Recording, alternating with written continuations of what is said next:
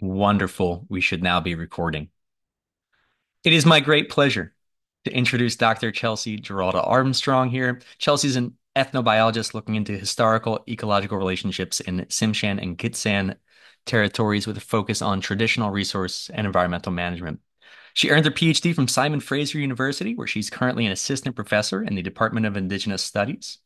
Chelsey's work in what has recently been called British Columbia has been supported by Social Sciences and Humanities Research Council, National Geographic, National Science Foundation, and the Natural Sciences and Engineering Research Council of Canada, among many, many others. And it combines approaches from archaeology, ecology, molecular biology with that really deep, important, meaningful sense of relationships with people and other living beings across this landscape, those things that are fundamentally shaped by a combination of indigenous action and settler colonialism over a period of centuries. Her research can be found in all the places where we hope to see ethnobiology, from our own close conversations in the field like Ethnobiology and Medicine, the Journal of Ethnobiology and Ethnobiology Letters, to interdisciplinary conversations around social and natural sciences like American Anthropologist, Journal of Archaeological Sciences, Ecology and Society and Frontiers, to her impactful writing in science and her books, plural, on historical ecology in the Americas. And we love and appreciate these impressive, fancy, scholarly accolades. But she's here to kick off our series because this work is ferociously committed to doing this work of understanding our shared dynamic world in ways that support First Nation claims to land and sovereignty, that diversify and democratize the knowledge of the world around us, that vest data and its ownership with those communities who keep it, who create it, who are it. In just one of these projects on so-called forest gardens, she counters that most nihilistic of claims about humans and our environment, that it is human nature to limit or harm the world, human nature rather than colonial violence, or the desire to grow capital rather than life. Not so. Through a combination of ecology and spatial analysis and listening to those First Nations experts and elders, Chelsey helped to amplify this message that Indigenous stewardship enhances the possibilities for life to thrive in fundamental ways that still manifest in the present, despite and through the violence and displacement of centuries of settler colonialism. Chelsey told me that this meeting has been her intellectual home since her very first one in 2011, and boy, are we fortunate to have her. Please welcome me in joining Dr. Chelsey Geralda Armstrong. Hey, thanks, Andrew. That's a really kind and nice introduction. And I'm just flipping through all the folks that are here, and I'm delighted to see everyone and to be part of this great speaker series that you, Andrew, Daniela, and Steve have kicked off. And so, with that, let's talk about where people, history, and ecology meet. A broad title, but meaningful, I think, in some ways that I'll discuss today.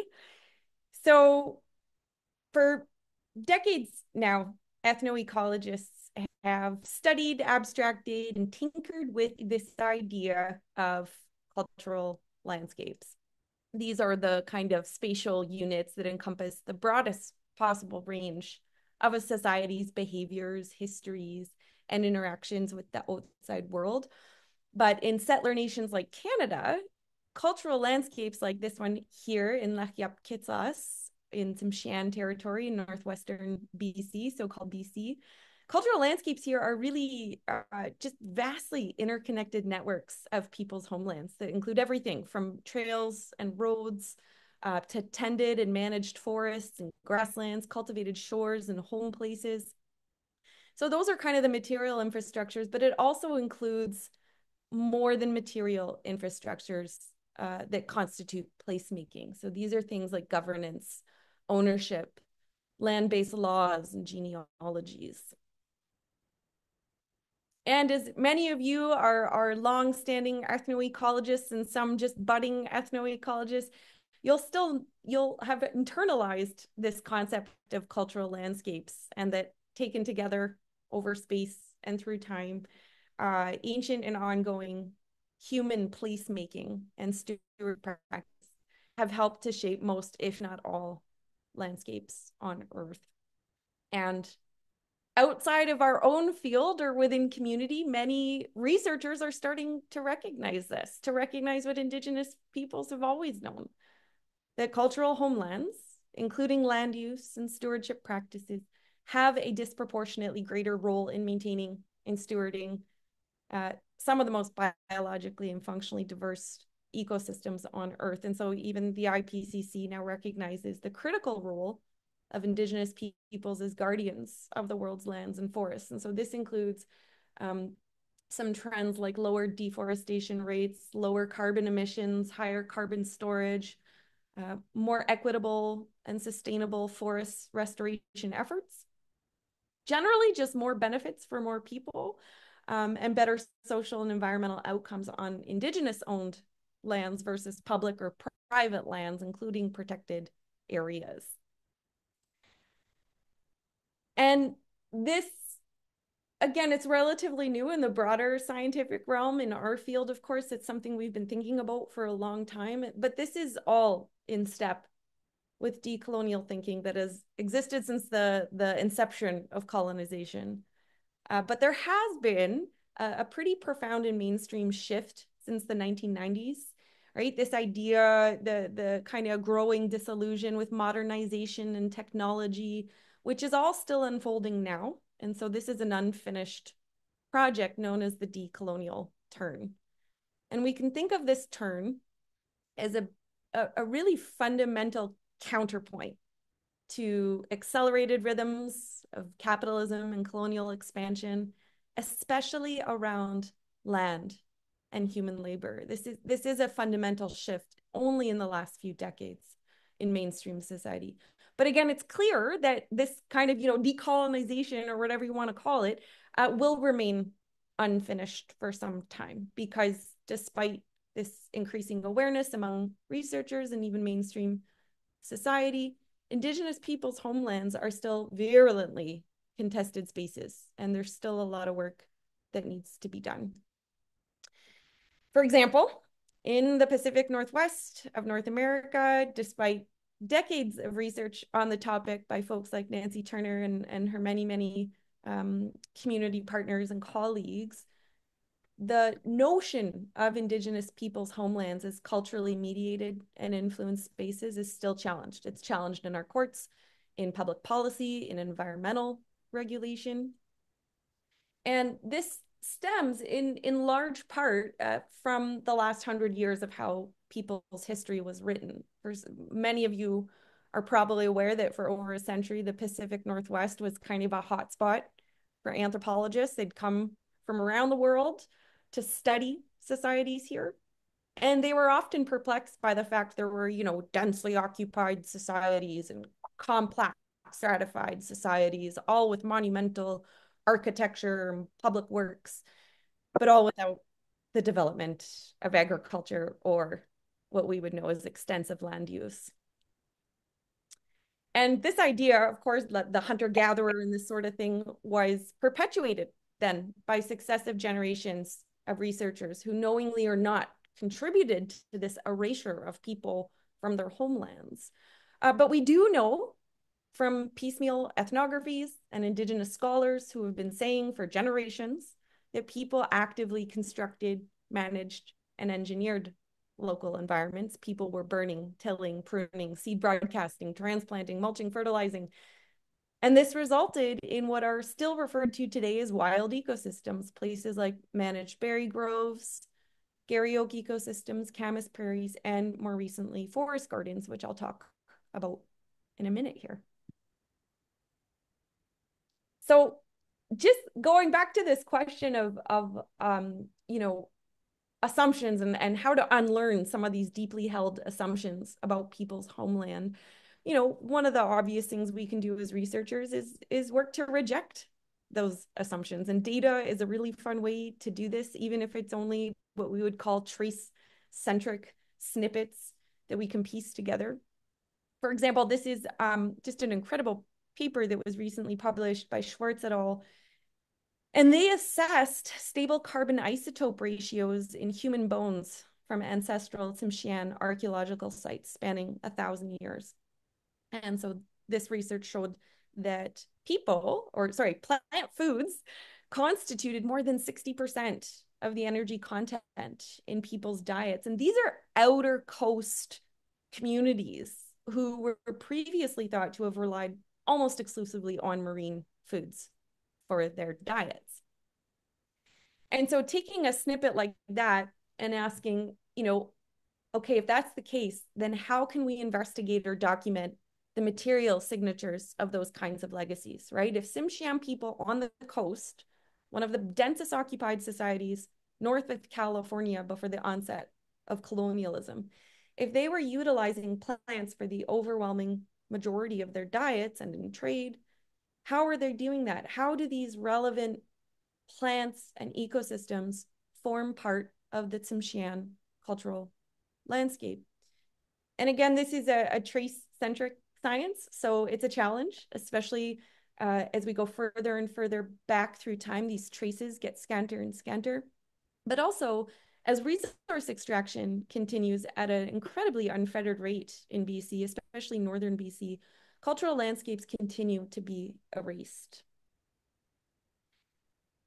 And so considering all this, with the rest of the time we have together, I'm going to highlight some of the ways in which my colleagues and I have worked to, just from a pure methodological stance, develop a succinct ways to look at practices like land use stewardship and the like. And we do this in a way that fundamentally seeks to challenge colonial narratives and perspectives about land and people. But again, trace-centric science. If people's stewardship practices aren't resulting in massive, net turnover of local species, these can be hard to spot. And so one of the approaches we use is to just very basically start with a contemporary landscape, look at a landscape today and ask, how did it get this way? And the key here is to look at both cultural and biophysical processes, and where neither is necessarily the protagonist. This is essentially where people, history, and ecology meet. So, for example, to document historical and ancient forest management in the Pacific Northwest, some of the things we might look for are plants associated or plant communities associated with archaeological village sites, plant species growing outside their natural range or natural habitat, plant assemblies that are more rich or more diverse, and plant assemblies that are ethnobotanically significant. Focusing on this idea of plants growing outside their natural range or habitat, we can key on certain practices like transplanting and translocations. And while some plant ranges in the Americas appear to be wild, they are in fact the result of ancient human management and transplanting, people kind of moving favorable species throughout homelands throughout time. And so based on some of Nancy Turner's important work, we compiled these lines of evidence in the Pacific Northwest spanning various spatial and temporal scales. So we looked at linguistic evidences, oral histories, phytogeographic indices, and we concluded that where a species was referenced in 3 or more lines of evidence, it was a good candidate for thinking about human-assisted movement. So some of the species included Saskatoons, soapberry, camas, black hawthorn, and I'll give you an example here with hazelnut.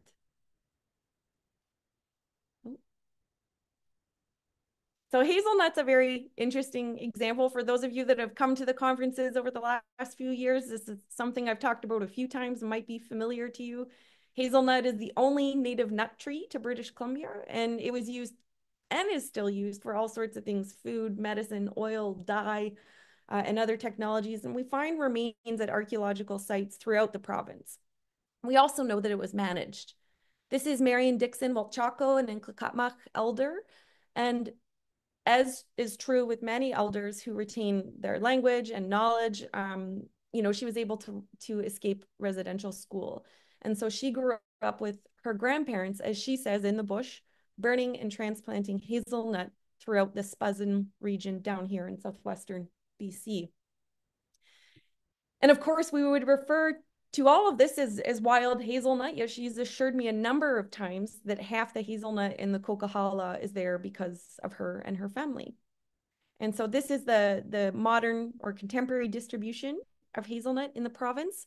There's this interior variety of Cornuta cornuta, a California variety that grows basically from the lower mainland of BC here to the down to northern California. But there's also this northwestern isolate, and it's been presumed to be a disjunct or remnant population from a previously larger distribution with the interior, a geological event or something like a glacier perhaps cut it off from a previously larger distribution.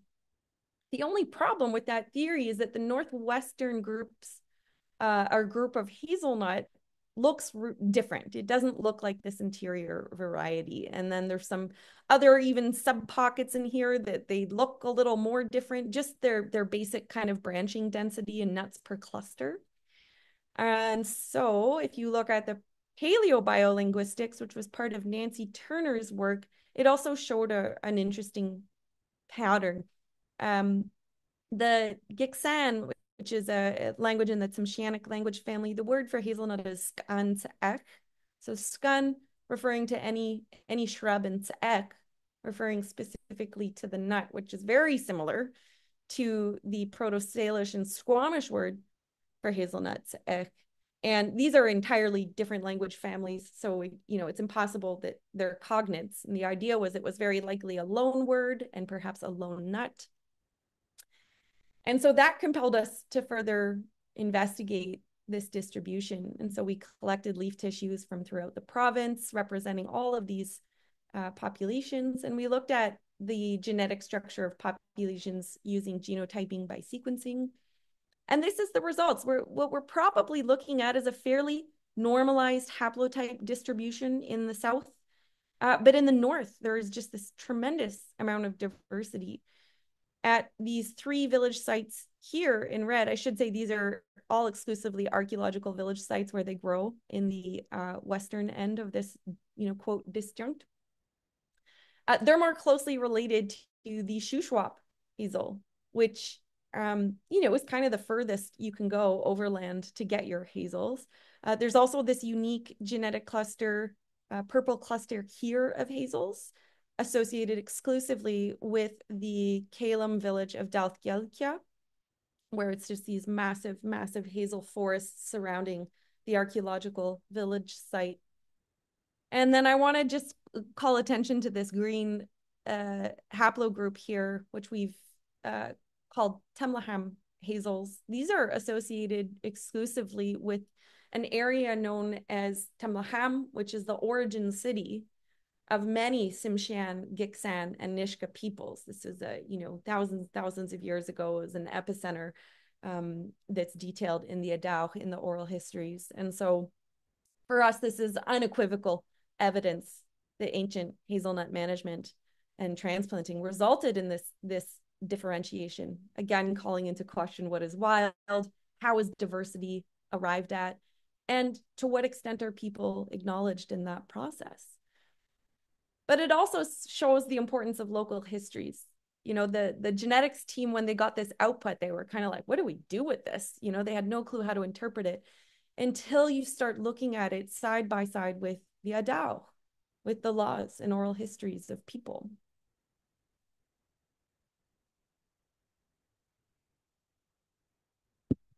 Because of that connection between plants and archaeological sites, another way to understand this kind of, ancient land use and stewardship practices is, again, to look at the broader cultural landscape. And so following the hazelnut trail, if you will, it became pretty clear pretty quickly that it was part of a larger modified landscape. The hazelnut was part of a larger modified landscape. And this led to the reemergence of Spachgangan. This is a Gitxsan word, which means a place where you garden in the forest. And we now loosely define forest gardens as these semi-open, broadleaf forests of small fruit and nut trees, fruit shrubs, and edible herbaceous root foods. So some of your fan favorites like Malus fusca, Pacific crabapple, soapberry, tons of species of Vaccinium, Prunus rubus, fritillaria, wild ginger, all sorts of just important edible and medicinal plants.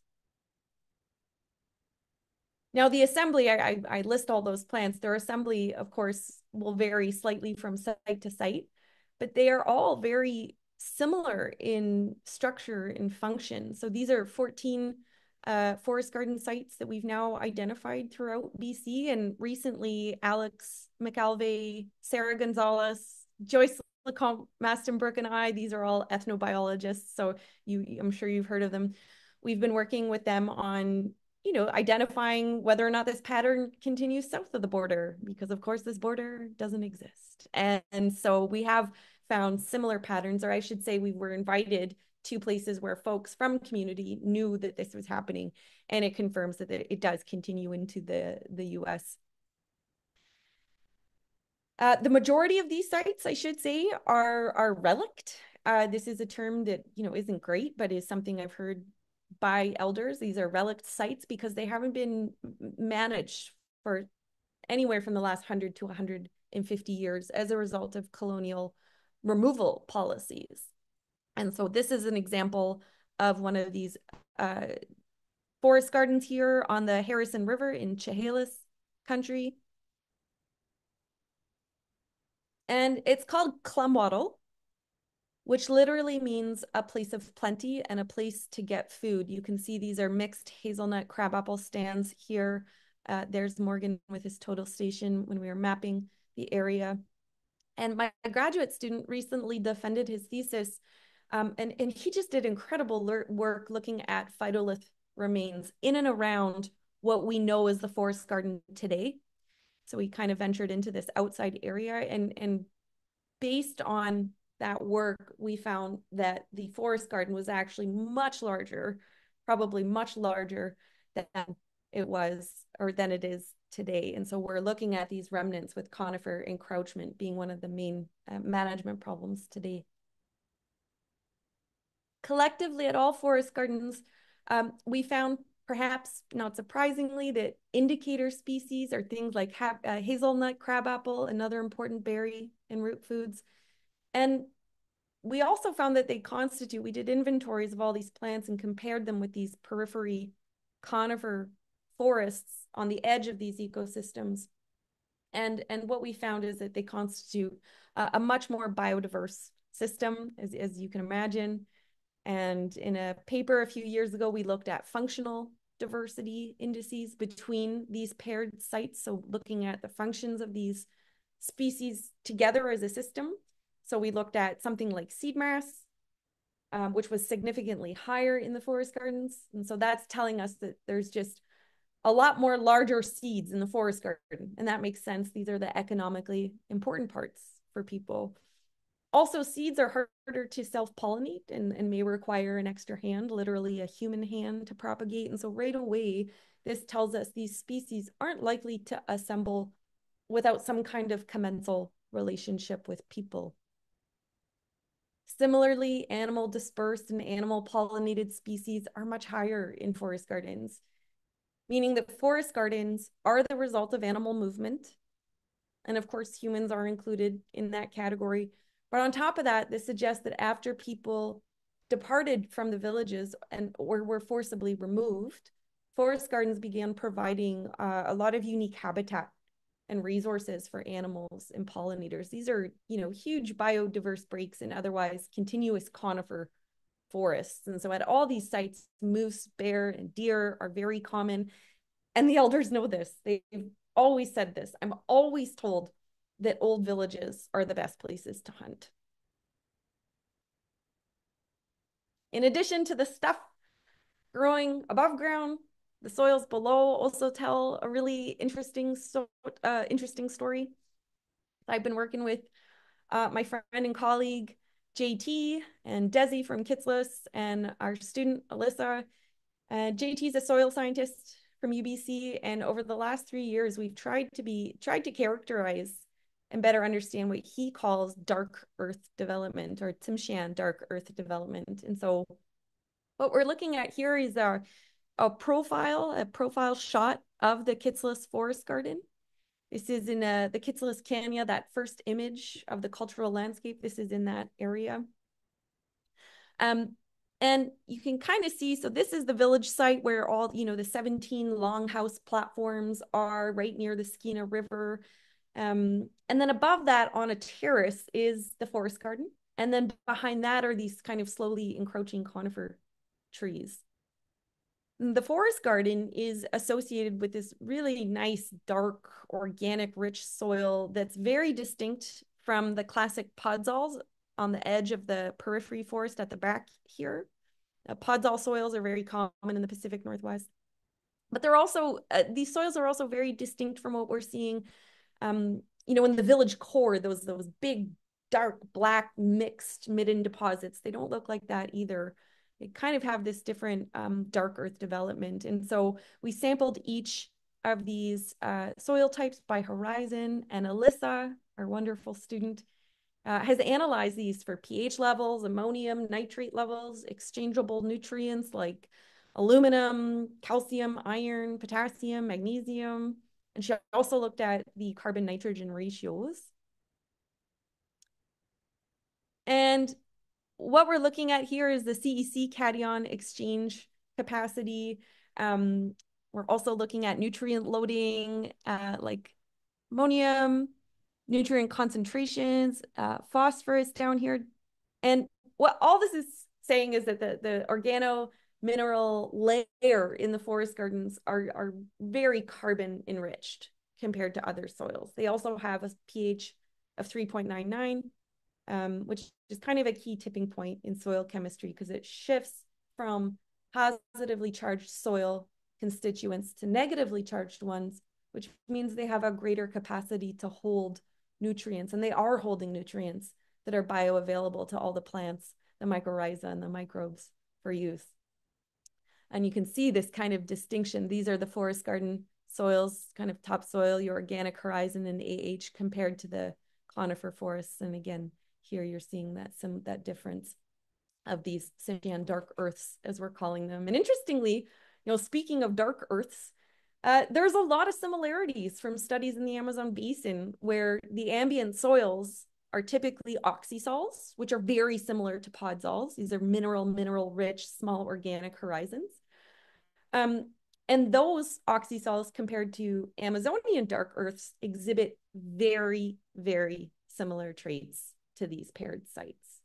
And ethnographically, there's similarities too. Amazonian dark earths were managed by burying and discarding organics. And we know from the Adao, from Ts'msyen oral histories, about children and others playing with fish guts or playing with fish bones. Fish would come back and exact their revenge because they needed to be buried properly. And so there's kind of this direct evidence of fertilizing, even just from the stories of how to treat fish. As I alluded to at the beginning of the talk, these accounts of land use, of forest management, forest stewardship, they completely reject coloniality and colonial assertions that persist in our classrooms, in our governments, and in our courts. One example of this is that First Nations in BC who are seeking restitution and land claims in BC courts, they're tasked with proving that they used their lands. And so the Chilcotin test here outlines 3 gold standards for this, which is a nation to prove their title have to show continuous, exclusive, and sufficient land use prior to 1846.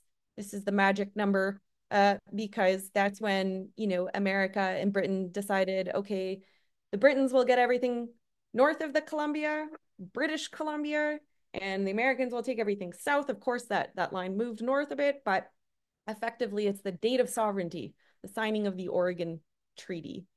Now, the historical ecology and ethnoecology of all this work I've been talking about has ended up being important and useful as evidence because the data we collect is often situated in a nice temporal spatial context that the court's myopic view of Indigenous land use can understand. The New Chatlet Rights and Title case, which concluded last year in the BC Supreme Court, in that case, forest gardens and orchards like the one here were part of the streams of evidence produced by the nation because the Crown the government was frankly using very racist and outdated ideas about Nuchatlet people, claiming they were dispersed hunter-gatherers, that they didn't use the land, that they abandoned their territories. Our research, of course, showed the very opposite. I compiled archival, legal, environmental data, and we surveyed the extent of land stewardship histories in Nuchatlet, Halhuti.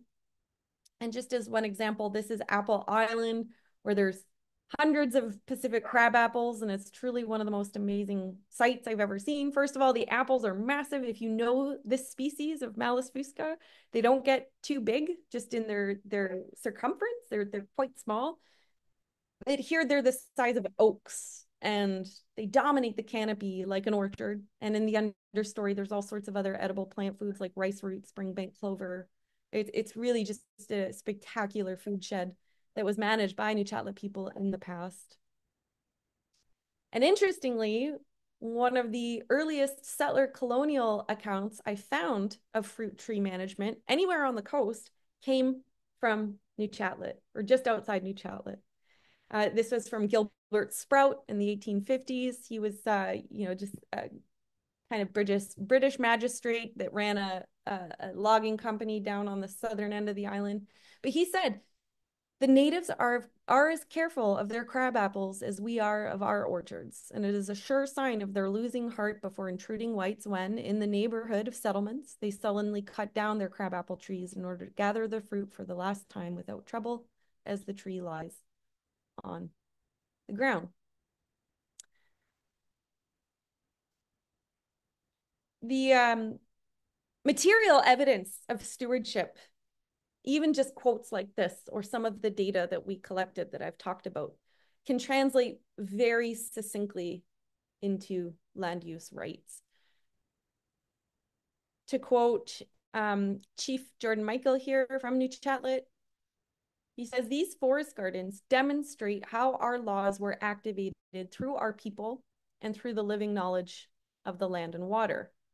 Our forest gardens were not tended by the British. They were stewarded by my people long before the Queen even knew the taste of a crabapple. Now, every one of those 14 communities where we've identified forest gardens, there's, there's a lot of interest in the archaeology and the historical ecology, but at the end of the day, I get the same questions again and again, and that's how do we bring these places back to life? And so we've worked with community garden coordinators, hereditary leadership, and others working to reestablish forest gardens in community. The soil analyses, the ethnographic data, these are all instrumental in our process because we're setting up experimental plots, trying to recreate that soil matrix we find in the village. We've taken hundreds of cuttings of forest garden species to see which can root and which can be propagated. We've hired arborists to come in and limb these massive conifer trees that are really starting to shade out the forest garden species. And we're also looking at management strategies and objectives derived directly from elders like Gwynanit and Kathy are from Nuchatlet, who are helping breathe all of this knowledge back to life. Okay, as we finish up here, I want to kind of close in talking about ethnoecology and about the society because it's something that's really near and dear to my heart. And I want to point out the power of ethnoecological perspectives in all this work, which is that we are really focused on the interpretation of culture and environment. And that might be different than, say, a lot of our colleagues in ecology or archaeology who tend to focus more on human adaptations to environment. And this might sound like a not so subtle difference, but it actually ends up being a huge difference in my experience. Because in this context, we kind of take this hyper regional, very culturally significant or culturally specific point of view. And while these things can't be modeled or scaled up as easily as this approach, I think as we do this, we become a lot more in step with the decolonial turn. And we're seeing that ethnoecology is becoming a fundamentally anti-racist and anti-colonial discipline. And as we see that happening in our field, I also want to point out that we come by it honestly. This is something we've been thinking about for a long time. In her brilliant book in 1996, Virginia Nazarea wrote, ethnoecology demonstrates Western scientific ignorance about other people's ways of thinking and doing, and points out its arrogance in dismissing anything that is different as being inferior. And so in that light, just want to double down on the idea that there's still a lot of reframing and decolonial turning that needs to be done. Because in Gitxsan context, forest gardens are firmly situated in something called Gwyliens.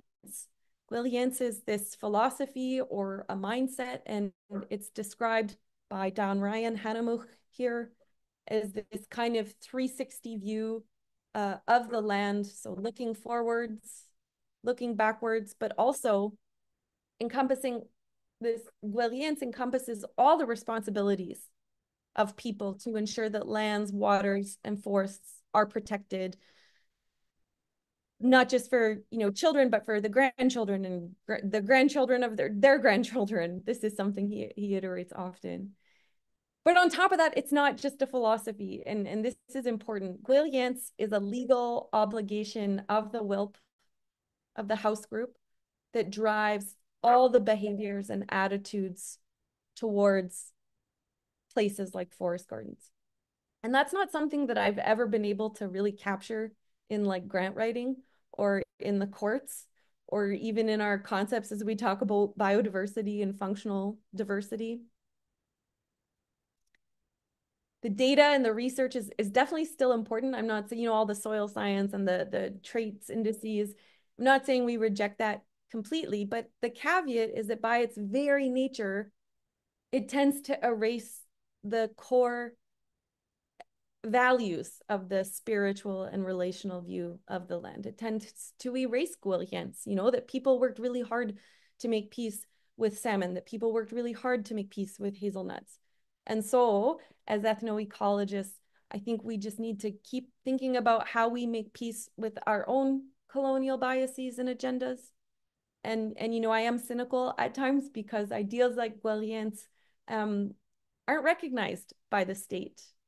But if research isn't situated in Gwyliens or whatever other relational viewpoints, where does that leave us? And I'll end on that cheerful question because I don't know the answer, but maybe it's something we can continue to think about over these talks organized by Andrew, Daniela, and Steve. And I think our next talk will actually deal with many of these things next fall, but I'll leave Andrew to give you all the details on that.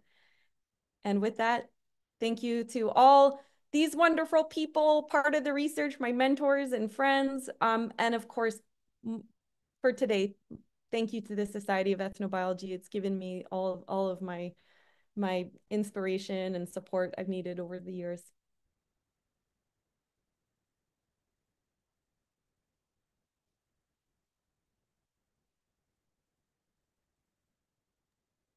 Thanks very much, Chelsey, for that great talk. Lots of claps and hearts going up across the Zoom for you.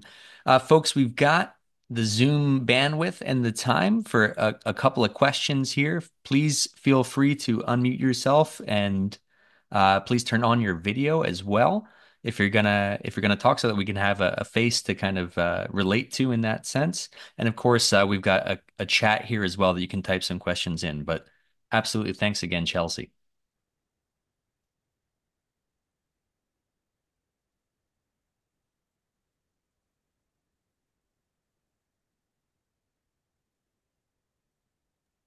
I don't know how to raise the hand right yet, but this is Annabelle, and it was really very inspiring uh, to hear what you have to say and think about the legal and moral that versus the philosophy, I think, is in Western science erasing uh, different ways of knowing.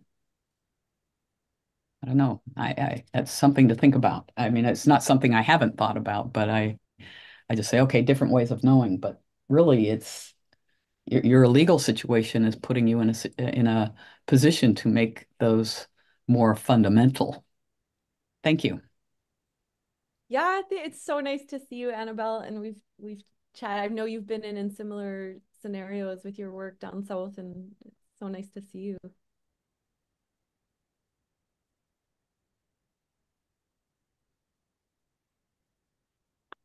We've got some questions coming through in the chat. Uh, have you and how do you address the issue of Indigenous community displacement through these losses of knowledge use practices? Uh, Questions around how we measure and think about functional diversity in complex ecosystems without kind of a methodological questions, without stopping and including every little friend that we find.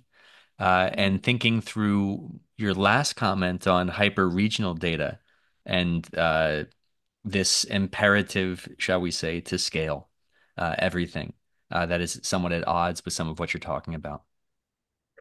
Holy smokes, that's a big line of questions. Maybe I can start with the what was the first one?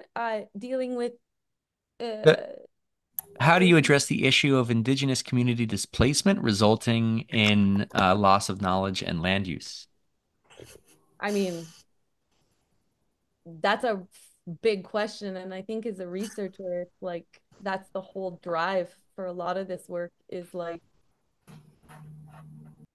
I mean, whether it's from reserve system implementation, forcing people onto an area that's, 0.1% of their previously larger territory and Indian agents enforcing those reserves with fines and imprisonment. I mean, it's such a massive, massive, it's the wheel of colonialism, and it continues today in resource extraction context. I think for the Americans here, sometimes you might think Canada's got this great relationship with Indigenous people. That is fundamentally wrong. I was on uh, I wasn't there, but I had friends who had, machine guns pointed at them by the RCMP, forcibly removing them from their land 5 years ago. So this isn't like, something in the past, it's still happening. And so I think part of our um, part of like action oriented researchers or whatever you want to call it is to also not just confront the past, but what's going on now and the real material supports that people need now. Um, and so, yeah, that looks like a lot of uh, work against pipelines, work in support of hereditary leadership in the North. It's going to look different for each community, but there's also a lot of community-led resurgence work going on, and it's like we don't need to like with the forest garden work, that's not led by me. That's led by folks in community. And we're just like, what do you need? What do you need? Data? Do you need funding? Do you need this? Like just being that kind of supportive material infrastructure type support system. Yeah, those are some thoughts. Thank you. I know I just like dumped all of my questions at once, just Oh, so I was wouldn't that forget all one? them. Oh, that was all from this one Yeah. question. Oh, nicely Yeah, done. it was all me. I'm sorry. It's just because, like, this is something I'm currently thinking of right now because I'm writing my grant proposal for funding for my own work and research for my dissertation. That's very similar to what you're doing, just in a different community and different uh, ecological context because it's in Belize, like Dr. Ford's. Um, so it's just really interesting and I love hearing what you have to say of how you go about your work and what motivates you and how you handle this is just amazing. So thank you so much. It's very inspiring. I mean, yeah, you just I always say like you just gotta be okay with taking orders, right? Like I'm just a workhorse. That's it. That's really Exactly. all it is. It's nothing like, groundbreaking. Uh but to your other point about the I mean, this is hilarious because like it's funny, every subdiscipline of like ecology and biology now are like, I had an entomologist like we should study arthropods in forest gardens, and then a microbiologist was like we should study the soil microbiome in those soils. Like you could just pick your field and like replicate the thing in that forest. And yeah, the traits was like something Alex McElvey, who's another longtime member, him and I had just kind of thought up one night, I think probably at one of the meetings. and and then we found someone who was able to kind of look at that with us. So yeah, any direction. And then what was the last question? How do you like succinctly state like a proposal or a statement about why and how hyper regional data is of value to like the global context, Yeah. specifically when you're writing for funding or writing for publication? Because it's kind of hard of a jump to not explain every little detail and every little bit of context. Or at least it Oh, is for me. no, it's so true. And I'm sure some of you in the here have also like dealt with this. Like so that soil scientist, JT, he's amazing. But he's like, okay, we want to think about this, this Kitsless forest garden, but like, if we want to publish it, we need replicates. And I was like, no, you don't. Like, it's not, this isn't, yeah, like, yes, let's do the replicates. I'm not saying we reject those ideas completely.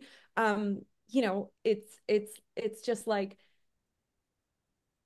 I think too, it kind of this idea of trace centrism, like that you're kind of just looking at snippets. It's, in archaeology, almost everything is N1 until someone comes in and organizes it the way they want, old multiple stone tools. And then, but everything is in space time N1. And so I think thinking of hyperlocality in the context of archaeology has been really helpful. But again, when it comes to grants and things like that, oh man, the bullshit radar is on high. This is gonna change the world and food systems and you kind of just, play it up and then do the good work on the ground in community and leave it at that. I don't know. I don't know. I just got opinions. I don't know. It's just Thank you so much. I love your opinions. yeah, you should reach out. Just shoot me an email. I'm curious to hear more about your work. Cool.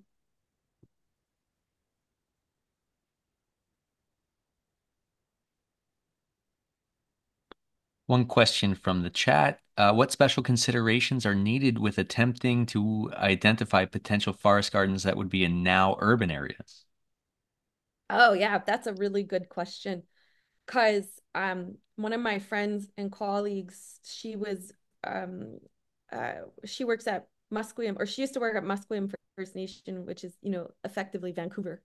And there was a bit of a sadness. I gave a talk to Musqueam Elders Group about forest gardens, and there was a lamenting because it's like, God, if we had any, they're, not here anymore.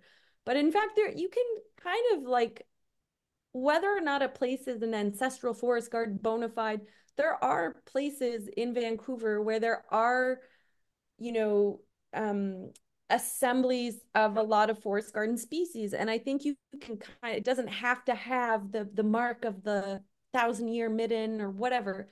That's just that's a forest garden, and the nation can take it on and rebrand it as their own, and find these little pocket parks in urban areas to kind of take back.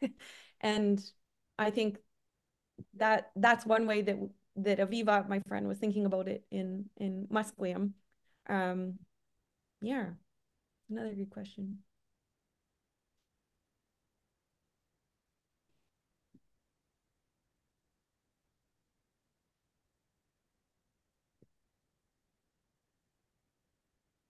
Folks, I want to encourage you to check out Dr. Armstrong's website and reach out. That information is there in the chat.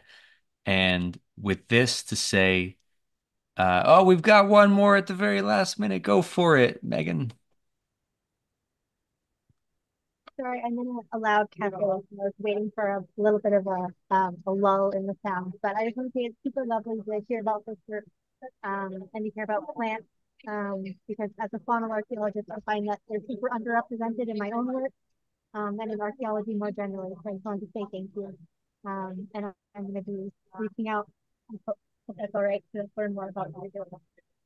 Oh my God, I hope you do. And Steve Wolverton's here. Our joke that will never get old is like the trophic problems in our society is that it's overwhelmingly plant people. So join the crowd. We need more faunal folks. The more the merrier. All appreciations welcome, folks. Our next installment of this series will feature Dr. Jennifer Krenz, and we'll be hearing lots of great things as well out of the Pacific Northwest. And of course, our upcoming conference is going to be in May 21st through 24th in 2025 in Lake Tahoe, Nevada. So please reach out, get involved, and learn more of the wonderful things that our friends and colleagues are doing. Thanks again, Chelsey, for today, and to everybody else who's watching. This is going to go up on YouTube so we can see it later. And folks, have a wonderful rest of your day. Thanks, everyone. So nice to see you, Evan, Ginevra, Sage. There's some good friends in there. Cool. Hey, thanks, Andrew. Thanks, Steve.